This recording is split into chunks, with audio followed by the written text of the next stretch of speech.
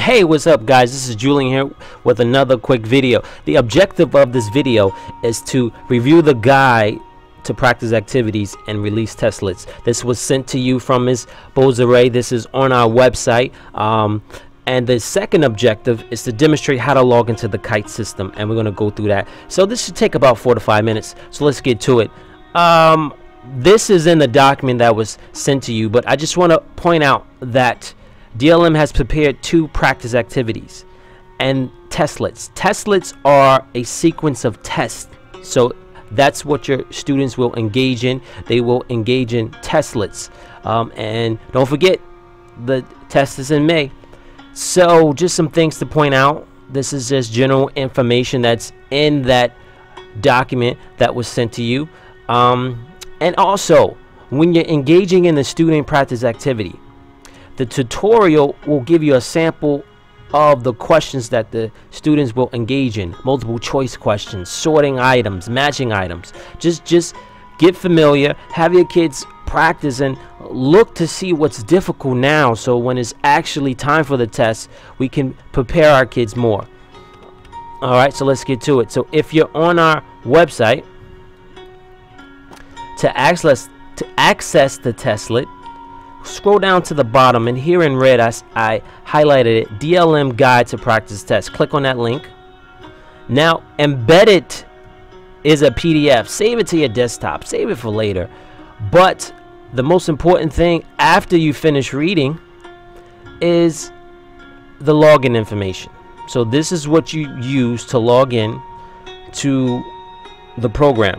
So here in North, you go to all programs, you go to applications. So let me point that out. You go to all programs on your computer.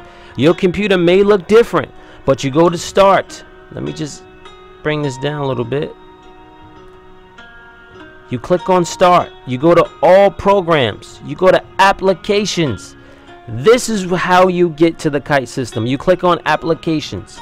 Once you click on applications, you click on the KITE. Okay, it's not, you don't see anything. This is what you should see. You click on the KITE Client.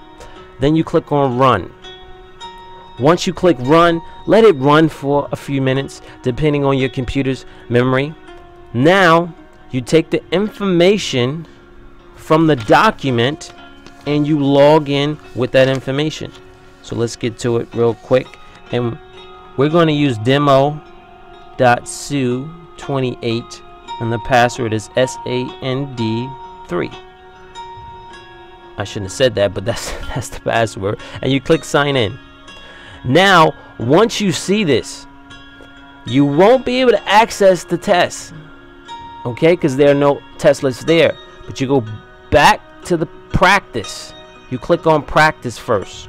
Okay, now under practice you have the option to take any test. You have the option to take any test. Okay, and just to read this real quick, how do you read that again? A quick reminder: the first section is the subject, so this is language arts. The second is the essential element. All right, this is the essential element, and the last is the linkage level. Okay, the last is the linkage level, and for this one, this is initial precursor. All right, but you click on the test and you just go through the steps to begin. And there you go. I'm just going to click next, go through everything, the different types of questions. But if you have questions, please reach out to myself or Ms. Bozare. We are here to prepare you and get you guys ready for the DLM. Thanks.